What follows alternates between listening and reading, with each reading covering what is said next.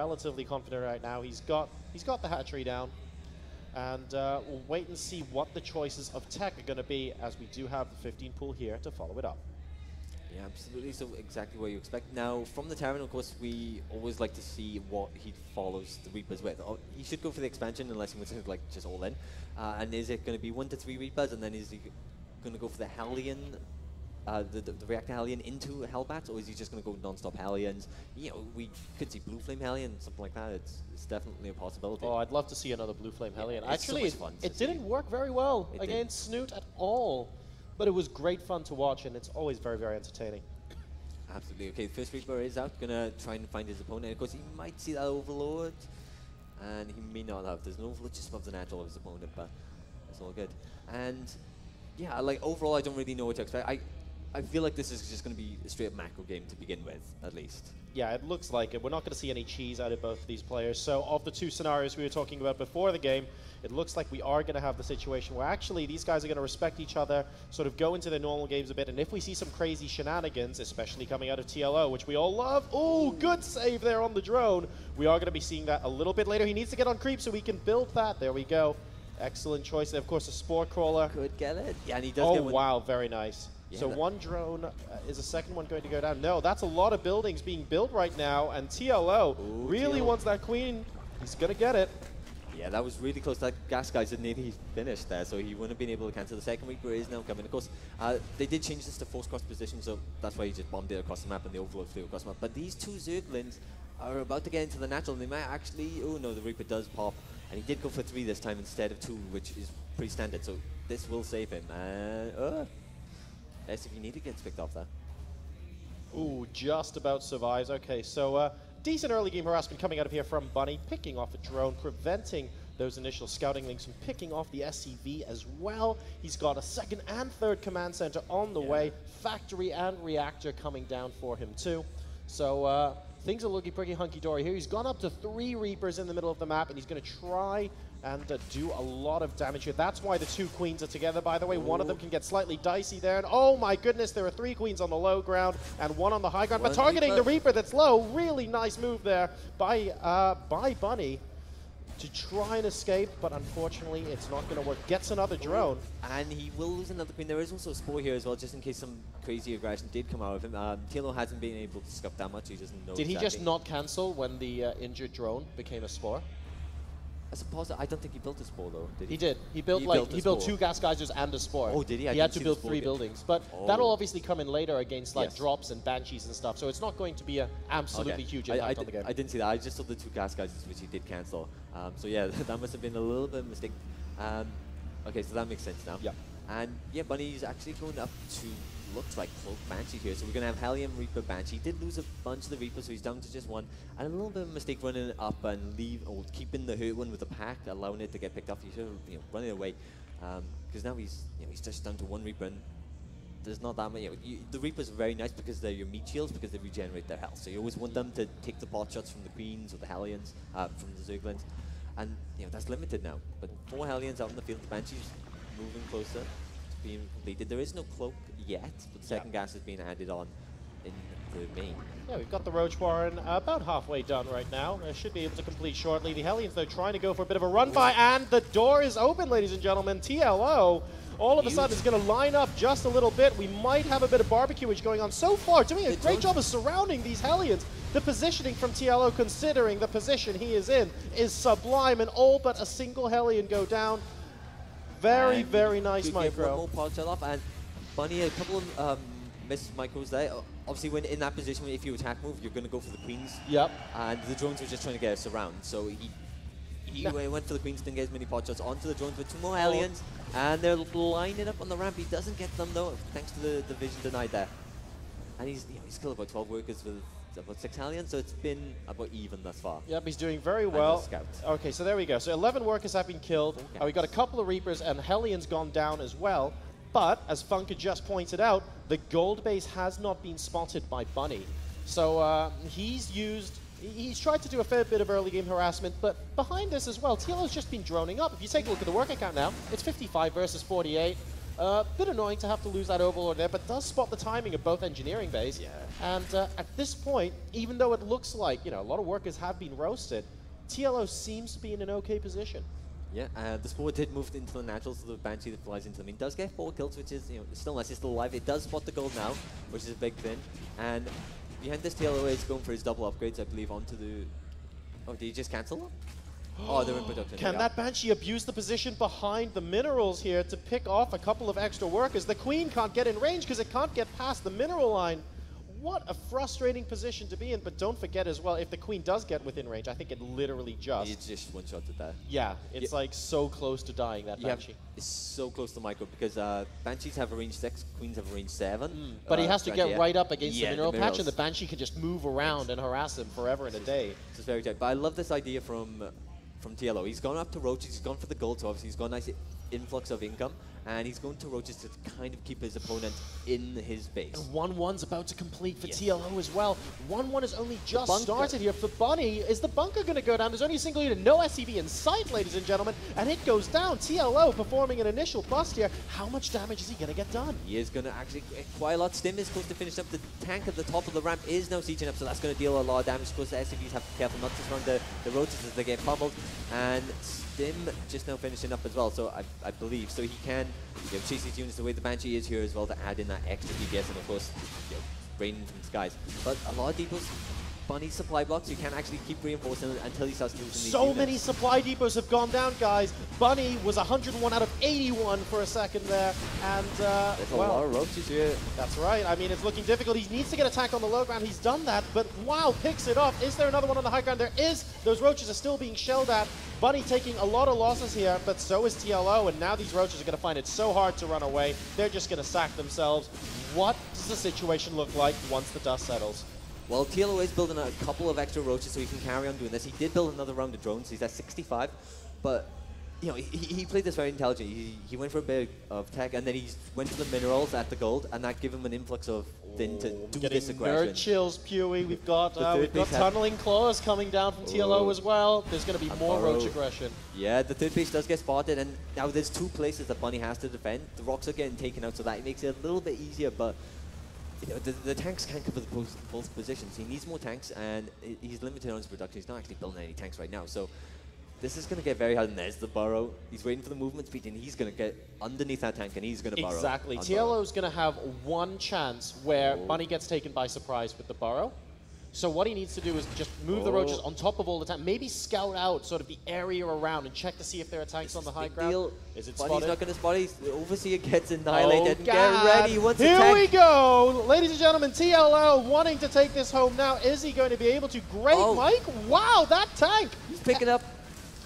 Oh, it does eventually fall. Getting a couple kills there. All the Roaches will clean everything up here. The Banshee, of course, rains from the sky, and everything's forced back into the natural. The third base might get picked off, and that's a bunch of workers that will get killed as they transfer.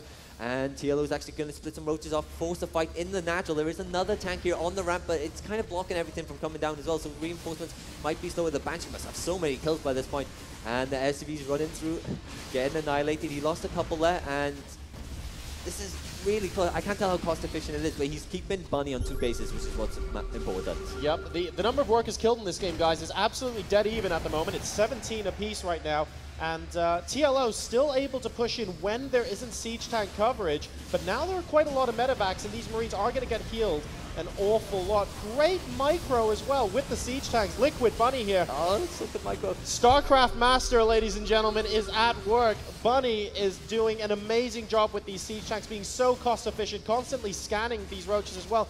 But TLO is so relentless with this pressure. Will he just have enough? The Marine numbers are whittling down. Siege tanks having to go up onto the high ground, but the tanks are following suit. Here comes the burrow. There's the unburrow on top of the tank, and Bunny's in a lot of trouble here. He really is, and behind this we do have Vengeful Sacks and Numerous Carapace, so we could have Overload drops with speed, which is going to ravage the main base.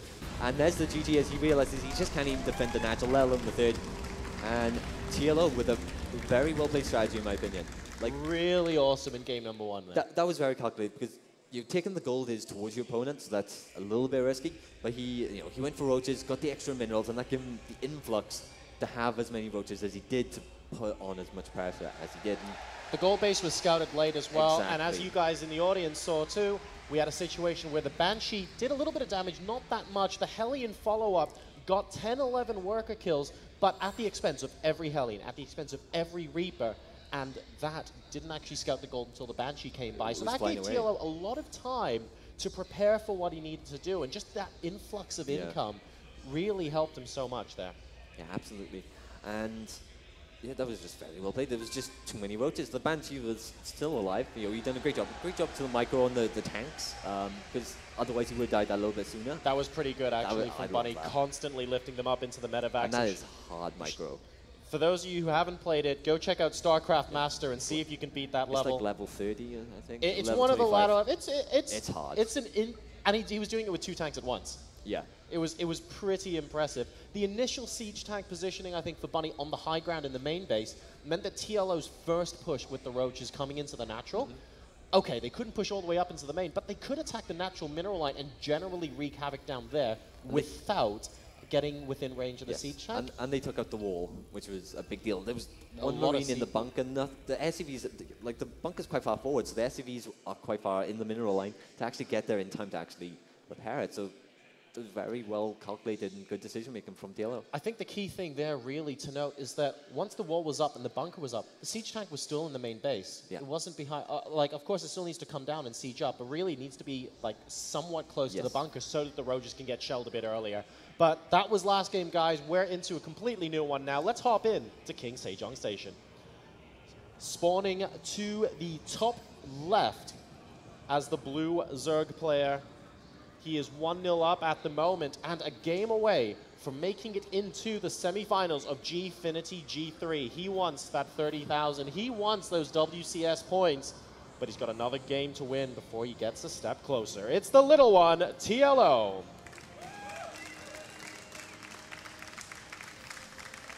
And his opponent, playing against his teammate, on an amazing run of form, but if anyone's going to stop him, is it really going to be TLO here, or are we going to see a game number 3? Is he going to claw it back? Team Liquid's Bunny.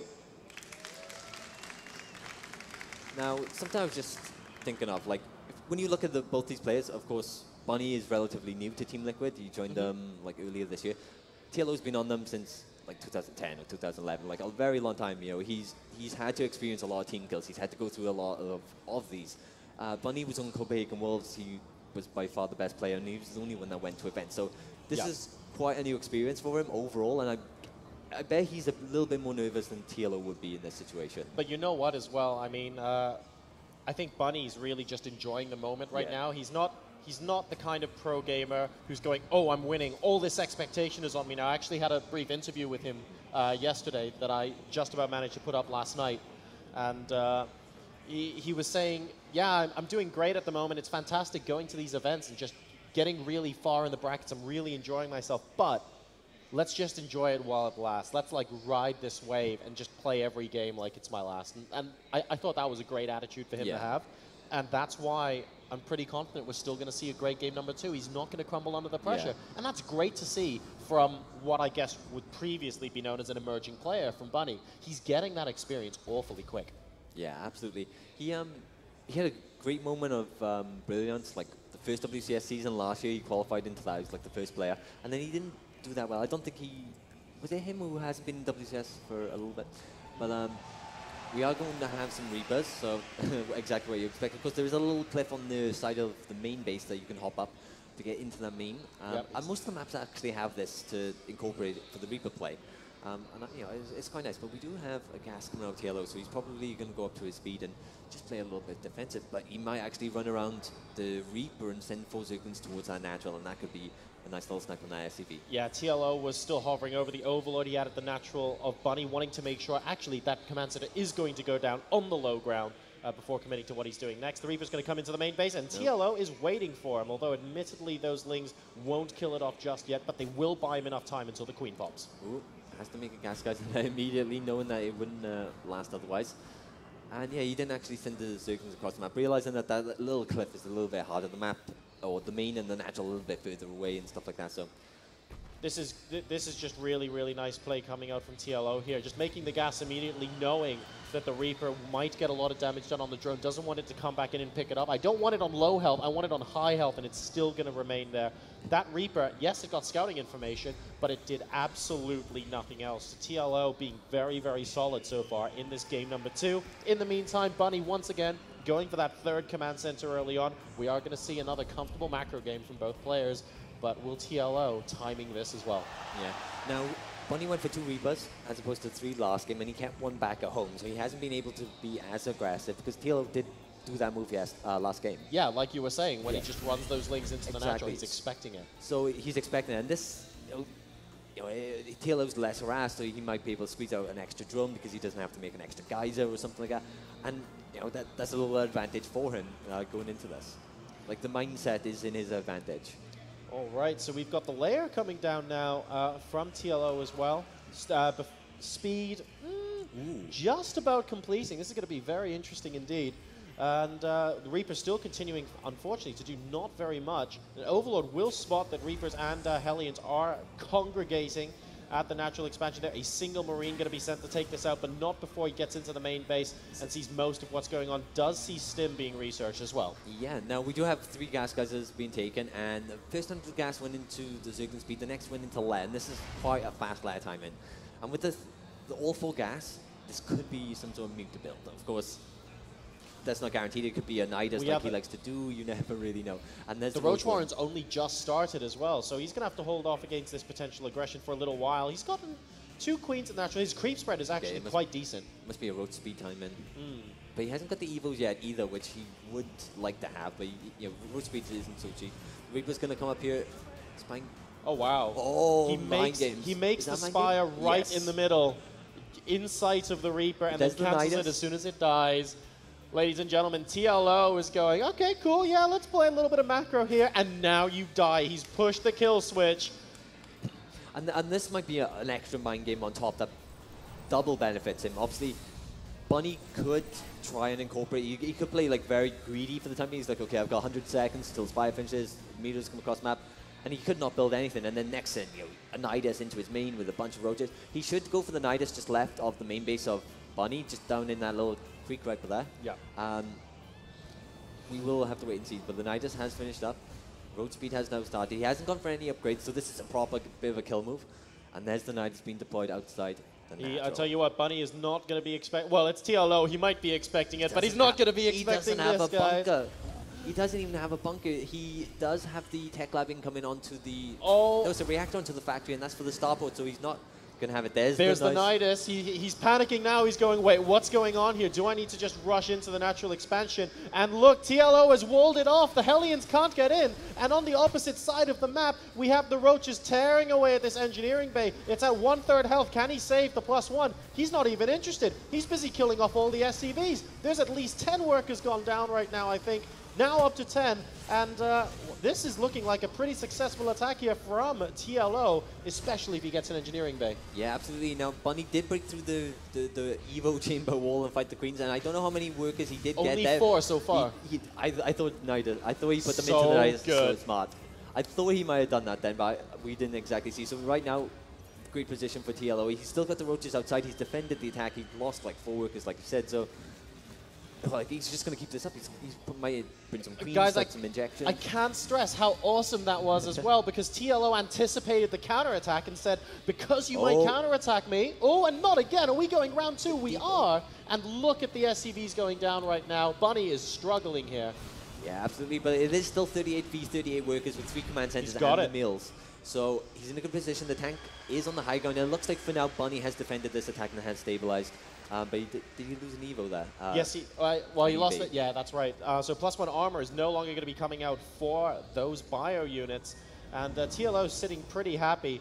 How slick, guys, was it that TLO knew the counterattack was likely to happen, making sure he placed the Nidus right next to his hatchery and then hiding all the drones. Round 3 now coming in with these Roaches. He's had to back off, but he's not done yet. Picking off a couple of supply depots as well. Doesn't want to get within range of the tank fire. Supply blocks Bunny and gets out. So Bunny now going with the counterattack. Into the natural. This is actually going to get defended fairly quickly. The Roaches will run down into the Nidus and just eject out of it, but he is going to get some worker kills, which is a nice little win, and you know, he can pick up, drop at the third end.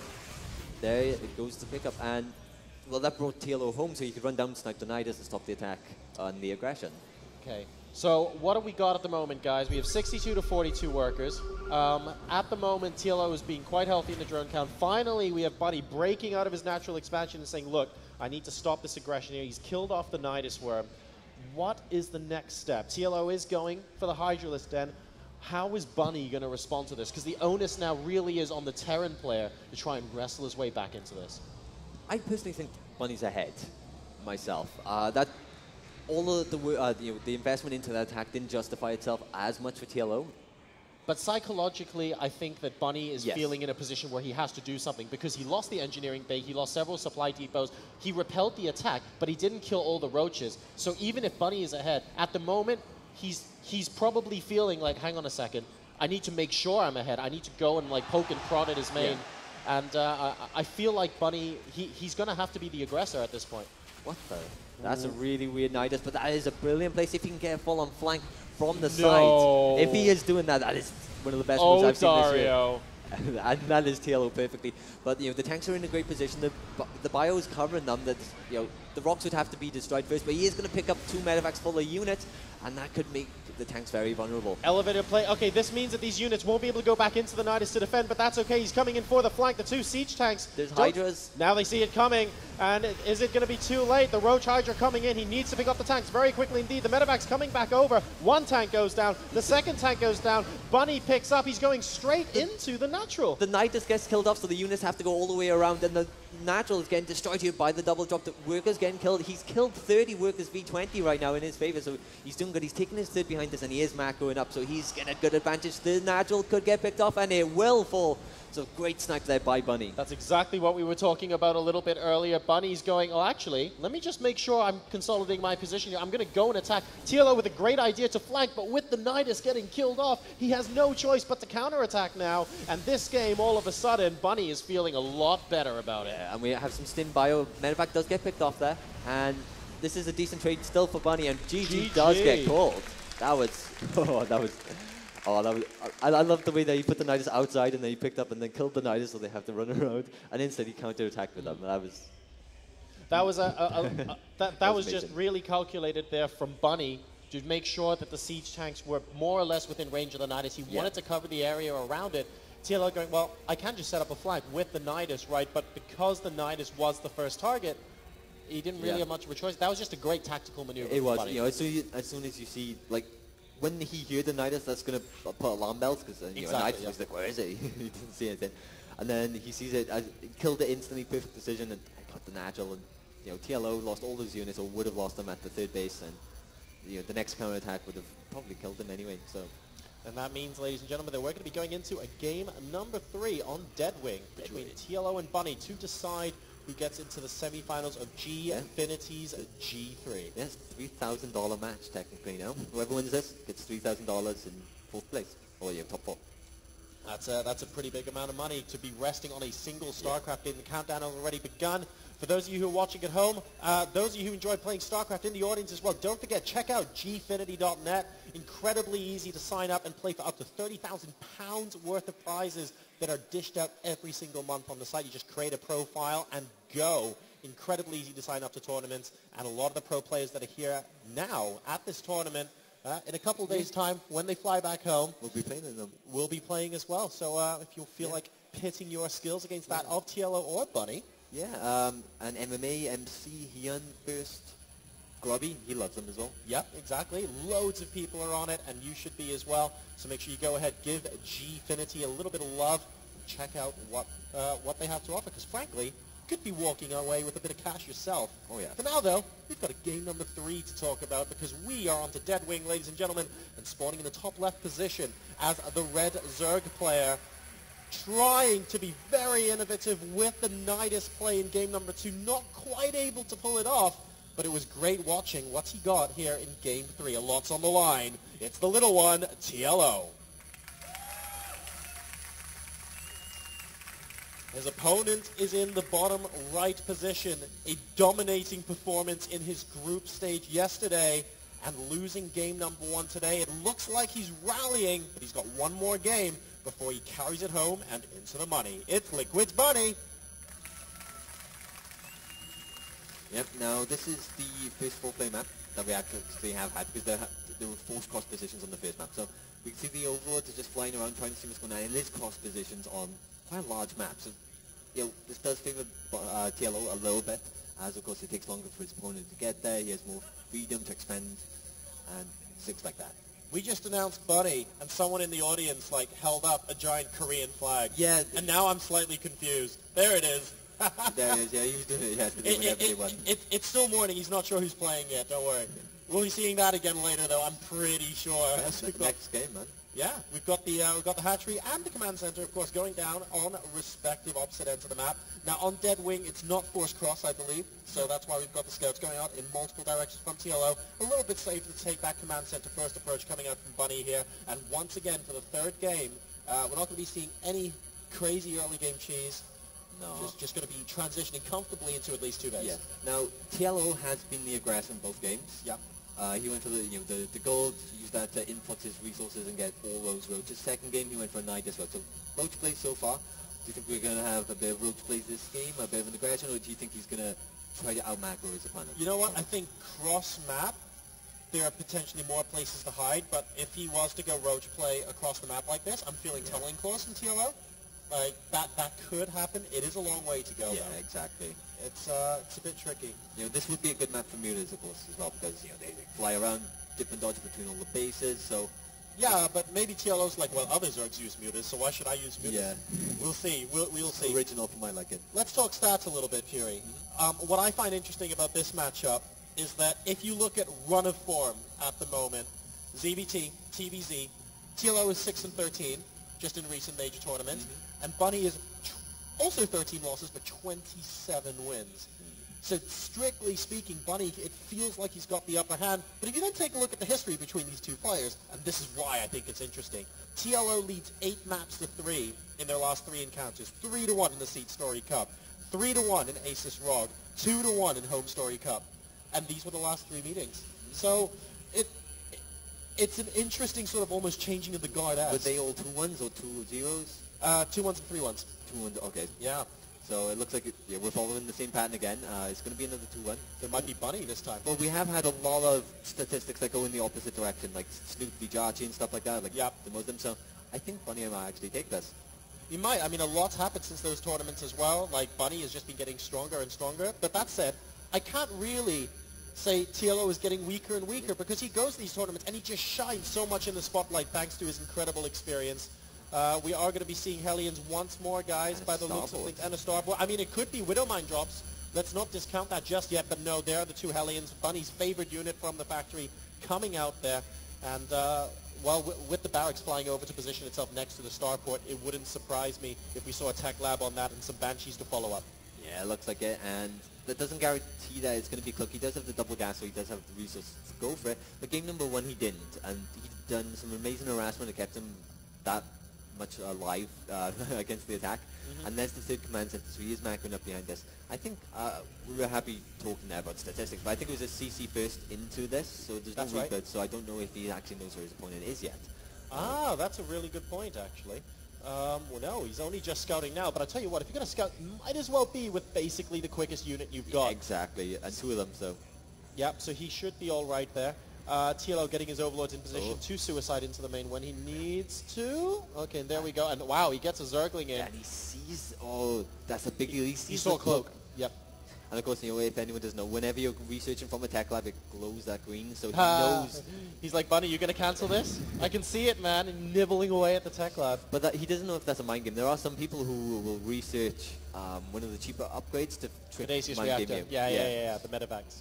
And yeah, you know, that's something that can happen as well. But at least he knows his Banshees. That's guaranteed. I like how he nibbled away at the tech lab, though. Actually, if you think about it, the tech lab has a lot of scary green goop in it. I'm not sure you kind of want to eat your way into that. Although I guess they're Zerg and they bleed green blood, so maybe they thought it's a Zerg structure. I don't know. That's a good point. So the double engineering bay now going down for Bunny, looking to transition a little bit later on into a more bio-heavy upgraded kind of composition. These Hellions aren't going to be multiplying in number. They're just here to keep creep spread in check, to make sure that nothing crazy is coming out of TLO. And, I mean, the layer's a lot later than it was last game. We haven't seen any crazy Nidus play or anything like that. This game looks a lot more normal so far. Yes, absolutely. Perfectly standard right now. Like you said, he is just near enough waiting for the... Why is there an SCV coming across the map? He's just waiting for Creep to deny that. The Banshee's going to come in here. If he can get pop shots onto the Queen and stuff like that, you know, you can pick him off with the Hellions, and that's for a large part your static defense. You know, that's what you defend with. And there is the Cloak, so he does know that he has been able. And there are the Mutas, or the Muta, the Spire. So it looks like he will be going for that. Yep, he's getting ready for that. And of course, spotting, it's a little bit unusual almost to spot the Tech Lab and then still have Cloak come in. I mean, of course, he's prepared for it. He's got the Overseer here as well. But bear in mind that if TLO spots that, a lot of the time people just cancel that Cloak and try and play some mind games, save them in, save the gas especially, and try and use it for something else. But it doesn't look like that's happened here. Number of workers killed in this game, 5 so far, and he's got the Banshees in decent health so far.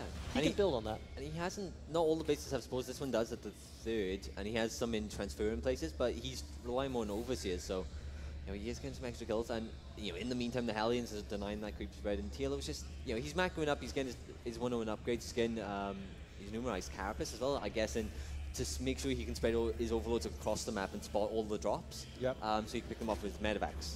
So, you know, it's working quite well, and the Spire is now spotted. I believe he should be able to see it from that point. So, you know, Bunny knows what's incoming, and he hasn't had it on the turrets just yet.